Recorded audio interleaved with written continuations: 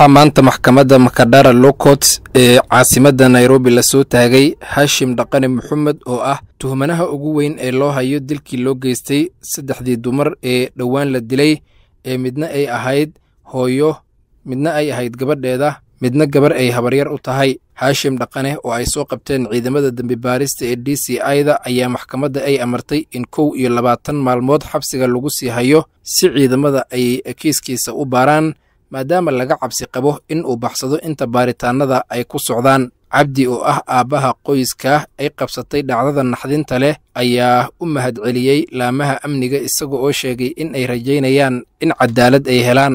Magacaygu waa Cabdi. I am the father of the girls and the husband of the Habo.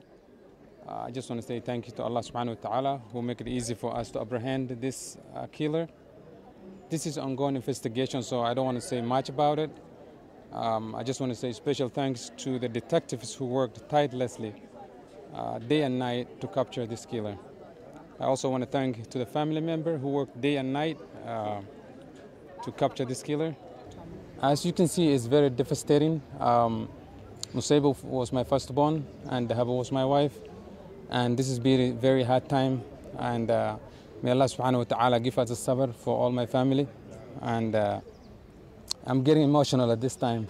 I don't want to talk a lot about it, but may Allah subhanahu wa ta'ala give us a peace in our heart and make it easy for us in the sorrow we are in at this time. And we are hoping for justice to be served, inshallah.